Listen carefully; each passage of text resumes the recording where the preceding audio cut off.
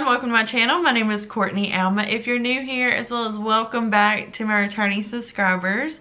Speaking of being new here, we have gained some extra subscribers this past couple weeks, and I am so excited. We're very close to 500 subscribers here on this page, and I'm excited to be able to do a 500 subscriber giveaway.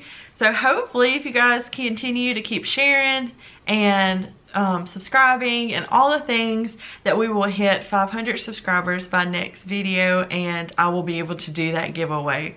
So that's going to be so much fun.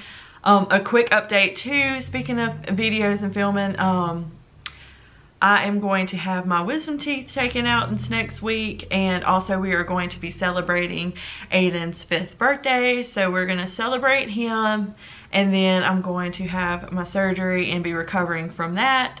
So I will have a video in probably 2 weeks, you will see me, but once I film again, we will be back on regular scheduled programming and having a video every week. I enjoy to be able to have a video every week versus skipping a couple weeks or things happen. I know things happen, but I feel like I get off track when it's too much time in between, because I'm like, what have I shared? What haven't I shared? If I put things away that I've bought instead of leaving it out to show you guys, which I did some this week. I've done put some of my stuff away, but I'm very excited to be back to regular schedules each week, filming for you guys. And I noticed that I was doing Flosstube Fridays, so I think going forward I'm going to upload on Saturdays so you guys are able to enjoy the videos on Saturdays and Sundays. I know a lot of you guys work on Friday, so I'm very excited to be able to have that for you guys to enjoy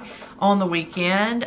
So look forward to probably the videos being on Saturdays from now on, and each week. So that's going forward. Let's just go ahead and jump into my cross stitch now that we've gotten updates out of the way. So I have two previous finishes this week. My first one is Fall Home by Stitching with the Housewives, and this is just stitched on 18 count ivory Aida, and it's I FFO'd it on one of those like house decor signs that was in the dollar spot at Target that I had gotten last year, and there's my previous finish of it if you haven't seen it. And then I show this every year because I'm still obsessed with it since the day this was fully finished to begin with. So I stitched this back in 2018, fall of 2018, right before I had my son, and my mother actually FFO'd it for me, and she did absolutely amazing. It is Pumpkin Spice Farm by Hands On Design, and she made it into this wonderful pillow, and incredible the way it is held up from moving. I've moved a couple times since then and everything, and it is held perfect shape. I think she what she's always done phenomenal with this, with making pillows and things. I think when she FFO'd this one, she was following Vanna's tutorial, but the Twisted Stitcher, of how she makes and stuffs her pillows. So I'll definitely have that one linked below her tutorial if you guys want to follow along. But this pillow has held up amazing, and I absolutely love it every single year. I stitched this was when I was still starting out stitching. I stitched this on 14 count oatmeal Aida, and I absolutely love it. So of course I had to share it again with you guys this year if you haven't seen it already. Okay, and then I shared it on Instagram when I fully finished it, but I'm going to show you guys again so you guys can see. This was Sunflower Farm by Stitching with the Housewives, and I stitched this on that 32 count gray check Lugana that I got from Fat Quarter Shop, and I changed some of the colors to be able to see it on that check. So there is my finish of Sunflower Farm. This was also a part of Colorado Cross Stitchers Cross Stitch Camp 2023, and the month of July was a Stitch Something That Grows, or planted, I believe. And this is what I decided on, Sunflower Farm. And it is very beautiful, and absolutely love it to be able to display with my sunflower things. So that was that finish. Okay, moving on to my whips. And when I tell you guys, I had the absolute most fun, besides, you know, dealing all that with my teeth and everything this past week. But I had the absolute most fun picking out what I was gonna stitch on, some of my fall pieces. I stitched on a couple things, moved around this past couple weeks, and I cannot wait to be able to share with you guys. I had the most fun stitching. So without further ado, let's get started with my whip pile. So I started this actually, was it yesterday, day before? I think it was yesterday. Yeah, I started this yesterday for World Cross Stitch Day, which is August 11th. And the French Giraffe, she shared her hometown series patterns, and I ran immediately to her Etsy page, and my first one of the hometown series that I purchased was the bookstore that she has. I'll definitely have the series linked below. Definitely check out the French Giraffe. She has such beautiful patterns, such a sweetheart, and I love being able to stitch her stuff. She's also the designer, if you guys followed me up for a while, she's the designer that I stitched the Irish Santa from. And so definitely go check out her page. But this is just the start of the bookstore. I just started filling in the top part of it, and I stitched this on, I picked out a 28 count, just like this blue. It was a scrap piece of fabric. I didn't have a name or anything on it, so I'm not quite sure exactly where it came from, but it was what I thought was the perfect blue that went with this pattern. So that's what I decided to stitch on. It is 28 count, but that was my start for World Cross Stitch Day.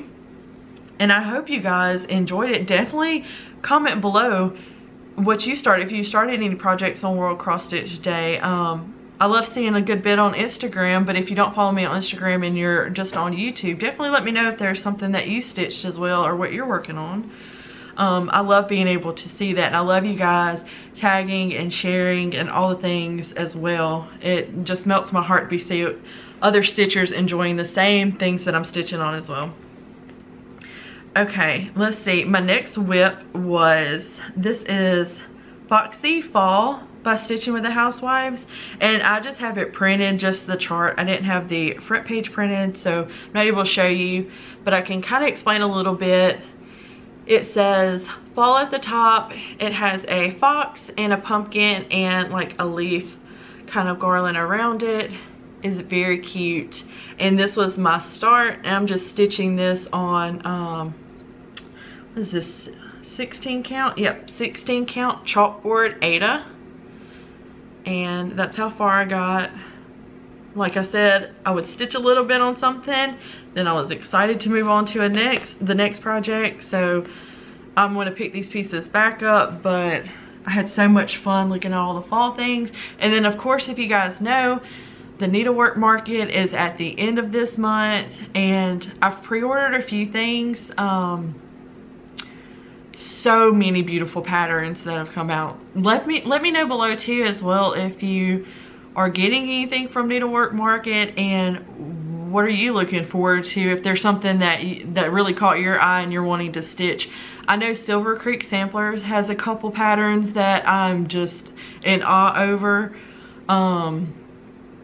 Brenda Gervais with I Needle and Thread. I mean, there's so many designers that's coming out with stuff for market. So excited to see what your favorites are as well.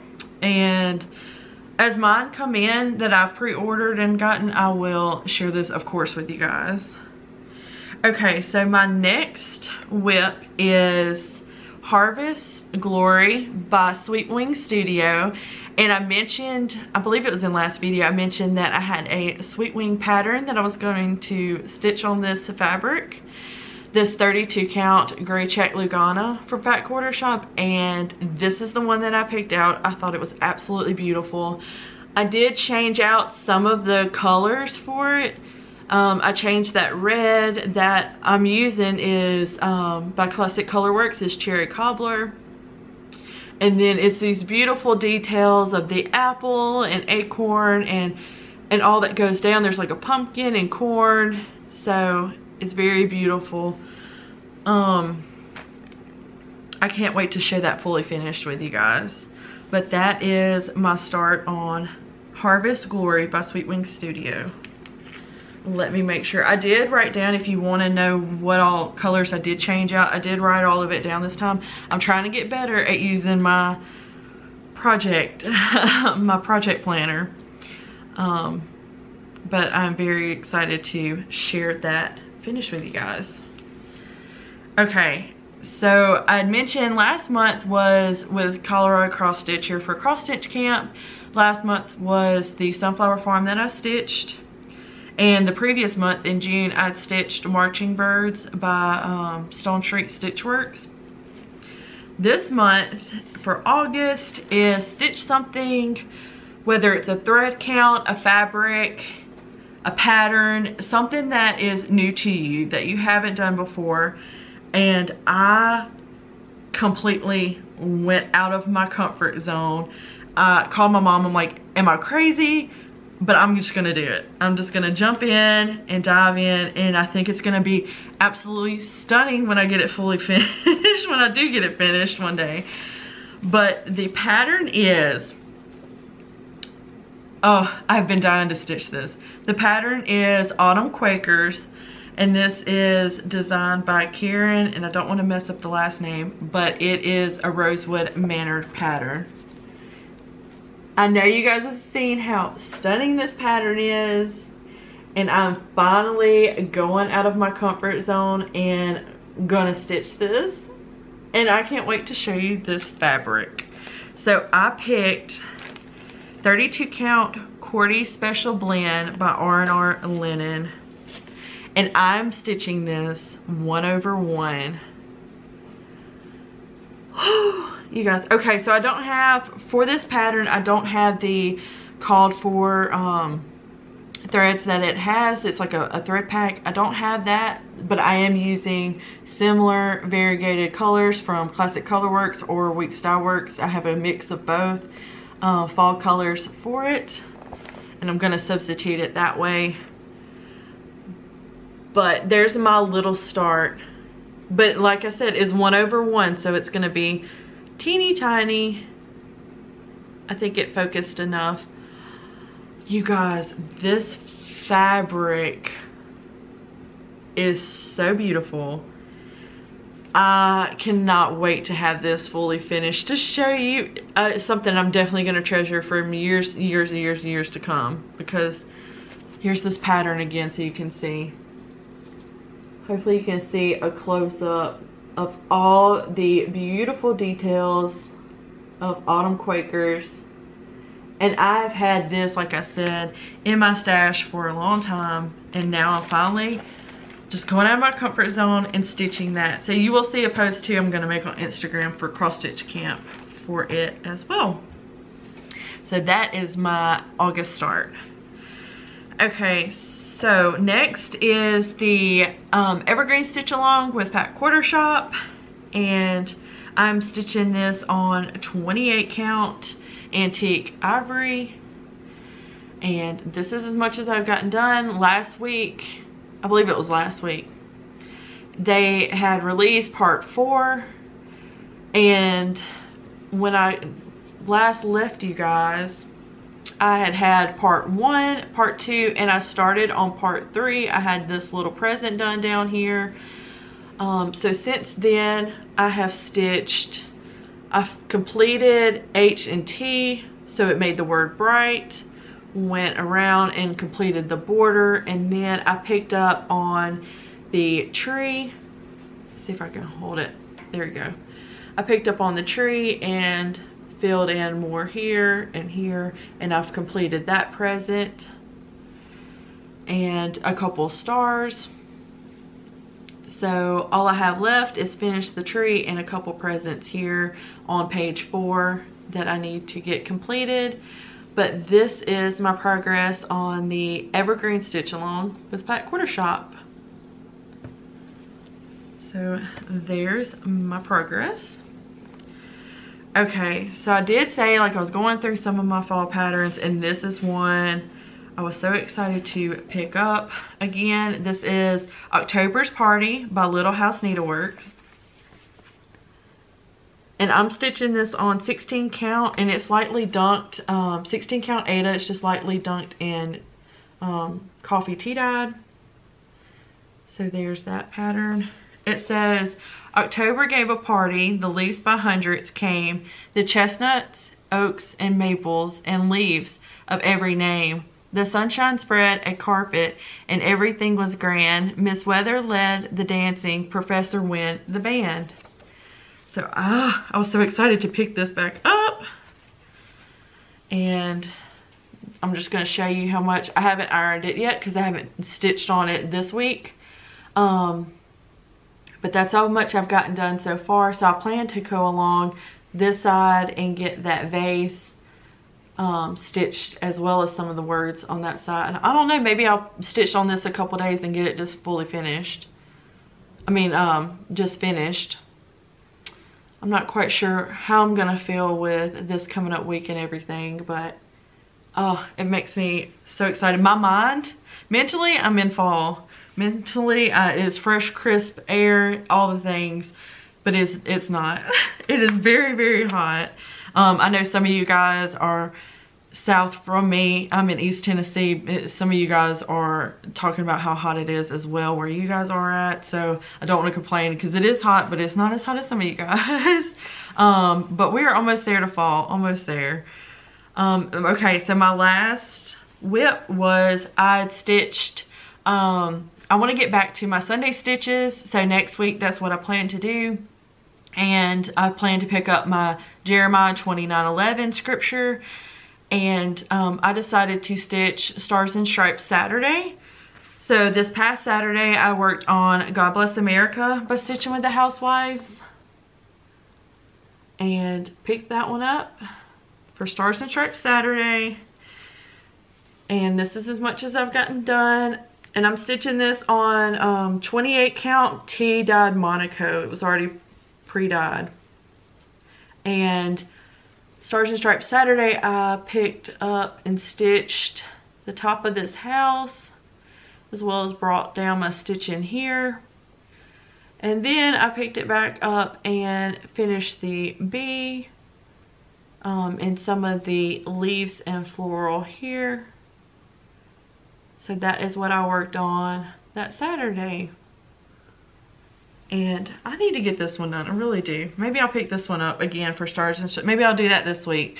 I'll do Stars and Stripes Saturday and Sunday stitches. So those will be two you guys can look forward to see progress that I have on those. I did win the giveaway a couple weeks ago with Stitching with the Housewives, and I won the Ork tray that they have that snaps open, snaps closed, that you can lay flat open. And I wanted to keep it close so you guys could see how big it is when it's all snapped together.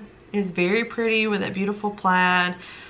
This is perfect for if you're going to retreats or traveling. You're able to snap it flat to be able to carry and travel with it. So that was so fun. I'm so thankful that I won that. That was awesome. And then I was able to pick out a pattern of choice, and I decided on Home is Where the Wreath Is. I've seen so many beautiful finishes of, especially the wreath, the celebration wreaths that they also have as well that you can stitch to replace the wreath. Very beautiful finishes. So I'm excited to be able to stitch this as well and have it displayed. So that one was the pattern that I decided to pick out.